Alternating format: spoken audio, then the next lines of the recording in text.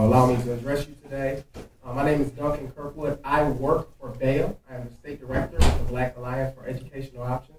You all see the folders in front of you. There are 48 letters in those folders from community members and parents and pastors and educators across the state in support of charter schools. So I hope you all will read those letters and hear their stories. I'm also a voter. I'm the father of a child who is in a traditional public school here in Alabama. And I'm an Army officer in the Alabama Army National Guard. And I'm here to speak in support of public charter schools coming to Alabama.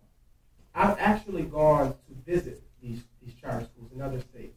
So I've got to see like the 100 black men of Memphis start a charter school for science, technology, and math.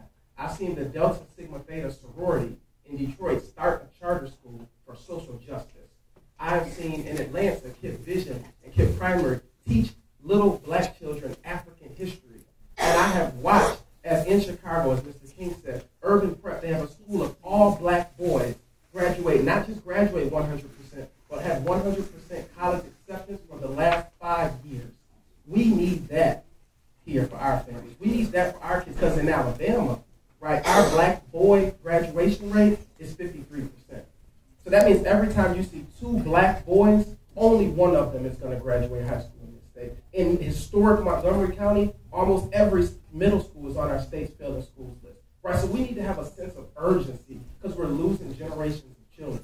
Like, we have to do something different. Now, I know a lot of you all lived during the civil rights movements in the 50s and the 60s. Some of you all went to the Selma reenactment this past weekend. But in 2015, this is our civil rights fight. Can our children get access to high-quality educational options or not?